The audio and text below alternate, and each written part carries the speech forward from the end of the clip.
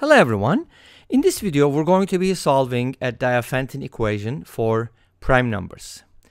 M and N are primes and we have this equation 1 over Mn plus 1 over M equals 1 over N. So we're going to be solving for M and N values. Let's make a common denominator first. So multiply the second one by N. Now you can go ahead and add the numerators. 1 plus N divided by Mn equals 1 over N. If you multiply both sides by N, N is going to cancel out, and we know that N cannot equal 0 because N and M have to be prime numbers. And then now we can go ahead and cross multiply. 1 plus N equals M.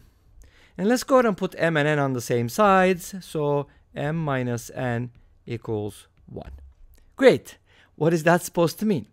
Well, if the difference between two prime numbers is 1, which is a rare case, by the way, it means if one of them is odd, the other one is even.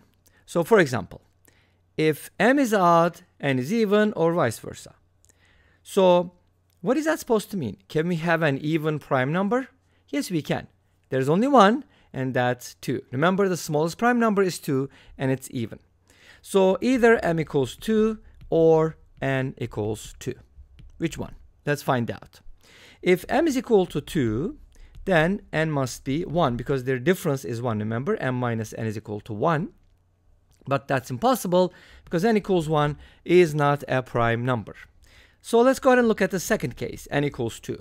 If N is equal to 2, then M is equal to 3 because their difference has to be 1 and M is larger than N.